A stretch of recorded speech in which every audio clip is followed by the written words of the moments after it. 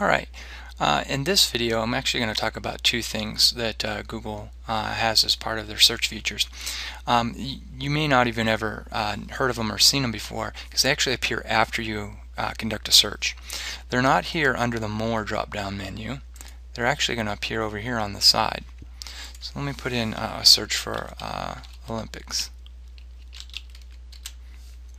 Okay, and then after I search for Olympics, it shows me what are the most common searches for Olympics right now. But if I see down here where it says all results and then it says Wander Wheel, that's the one we're looking for.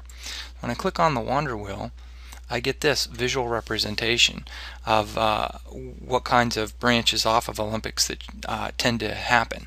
So I could say, oh, you know what, I really wasn't looking for Olympics, I was looking more like Olympic medals. And then it branches off into, oh, well, maybe it really wasn't Olympic medals as much as it was, oh, the basketball medal. Oh, and then from the basketball medals, oh, I'm really looking for the medals of men's basketball, whatever.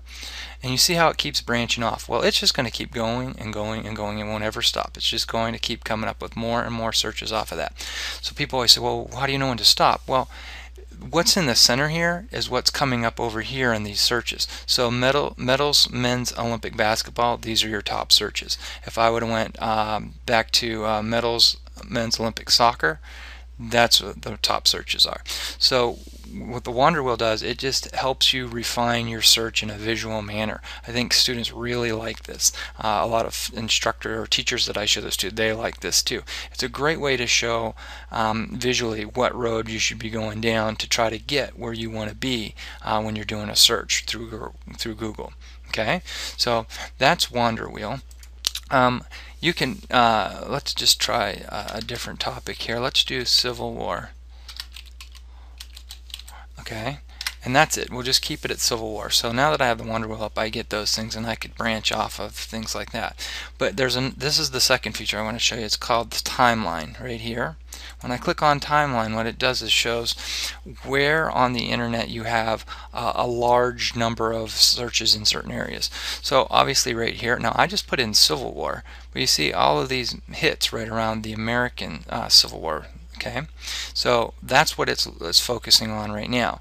But look at all these hits down here. There must have been something else going on down here in the, between close to the 1650. Okay, see where I'm at on the timeline. If I click on that, what I find is the English Civil War at the time. Okay, so ways that you can look for historical events as well. Where are these news stories located, or where is this information focused around?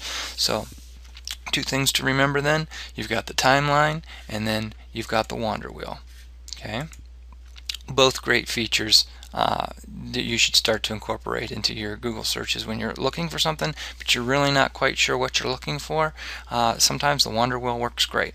Okay, if you have any questions about these features, don't hesitate to let me know.